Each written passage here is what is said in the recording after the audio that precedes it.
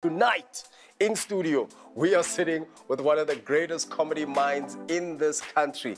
Ladies and gentlemen, the one, the only, Joey Yusuf Rasti!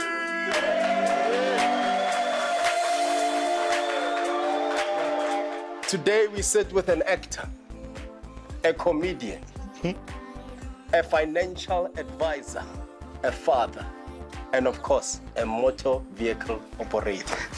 Joey Yusuf Rasti. You started your journey in finance before you switched to comedy. Yes.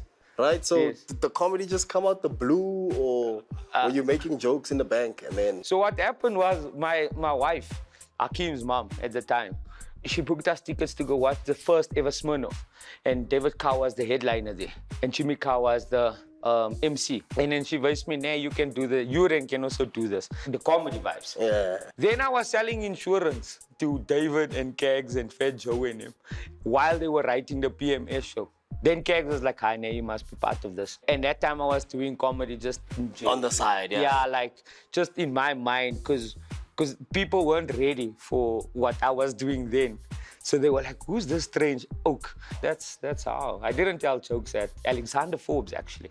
Alexander Forbes. And then I went to Old Mutual after that. Yeah. Back in the day. And then Joe Parker discovered him after. Ladies and gentlemen, Joey Yusuf Rasti. Uit die blauw van een hemel. En die dieptes van de seas. Yo. I didn't know Donald had a cat. Yeah. That, You know that time you take a hot colored gun from Cape Town and you go take it to Bantry Bay. Because the visual of the cat and how the cat sound is too different. The whole night she's like, yeah, can I have a Savannah, please? Then she sees the house, then she's like, yeah, Jay Flamos on the plate, bro.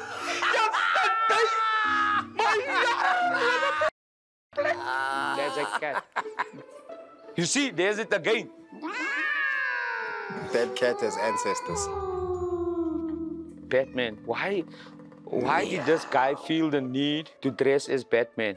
It's out of the blue.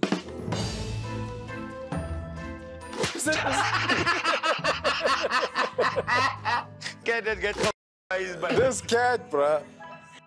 Do you want to eat fish? Is that girl from Nigeria? Are you hungry? Are you hungry? She does sound Nigerian. Yeah. And the cat is like, I don't understand the accent. That's a Ginza cat. For people that don't know what's a Ginza. People don't know what's a Ginza, bro.